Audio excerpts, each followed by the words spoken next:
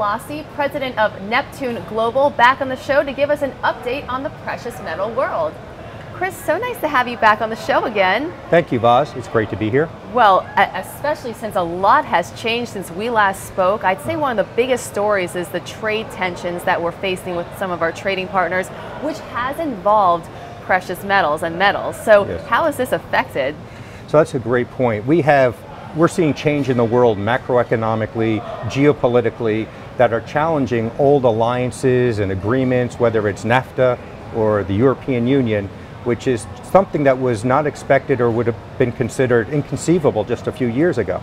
So what's really interesting, so many of these things are what we call man-made or created, right? NAFTA, these agreements, and things change, right? There's probably going to be somewhat of a recalibration of things or reorder of things. And where precious metals come into that, precious metals historically are a fixed, a thing of value. Let's say talk about gold, so that when things like currencies, which will inevitably be affected by the changes going on, whether it's massive devaluation or whatever, gold is a store of wealth through times like this. So even though the gold price has been kind of trading sideways for really the beginning of this year, it's really setting up for a pretty great future and robust future because it thrives in times of turmoil and change. And something else that affects that is rising interest rates, inflation, which we do have stricter monetary conditions now since we last spoke. Yes. So how much of an impact does that have? Well, right now we see the dollar kind of rallying. So gold has been tempered in price. But over time, with the rising inflation, with, people are saying with the yield curve is telling us we're going into a recession again, which will mean we're probably going to end up with chopping the rates we are now raising right now. Gold is really positioned, right, maybe not tomorrow or in the next 2-3 weeks, but to start resuming its next leg upward.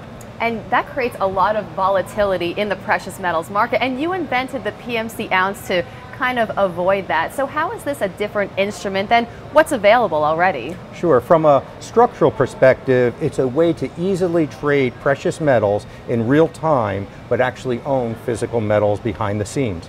But what it is, it's also weighted and diversified. It's truly a turnkey physical precious metals portfolio consisting of the 4 precious metals, gold, silver, platinum, palladium, within each PMC ounce. So really it's empowered investors to be able to buy and sell a diversified position in the precious metals market. And that diversification, which is logically weighted between the 4 metals, kind of mitigates the volatility that you get if you're in just 1 or 2 of the metals. And as we spoke in the past, silver is the great example.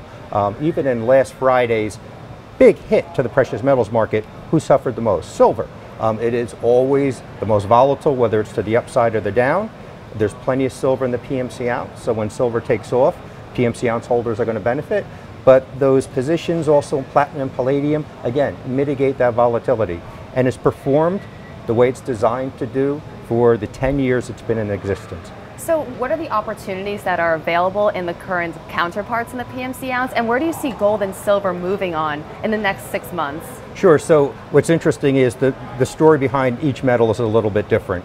People think maybe the precious metals move in lockstep, and they don't, right? Gold is a monetary metal, so it's always going to be about interest rates, the dollar.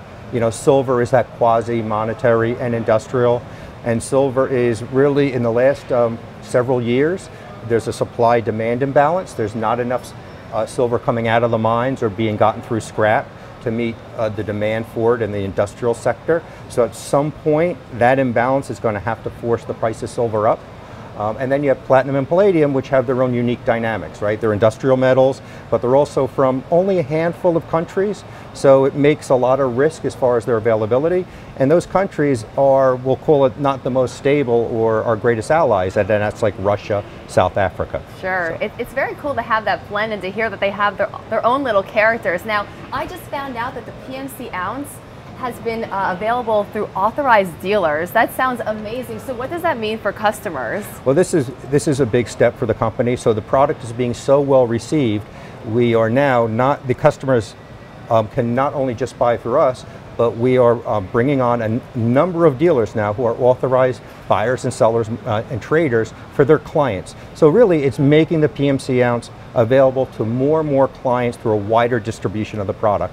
So we're quite excited about this, and we think it's a testimony to what the PMC Ounce does for investors, and we're quite excited. Oh, I think our viewers are excited too, because it sounds like the PMC Ounce would make all of our investment portfolios less dull. Well, we think so. Well, thank you so much, Chris. Nice to have you on again. Can't wait to talk to you next time to see what could change in this market. Thank you, Voz.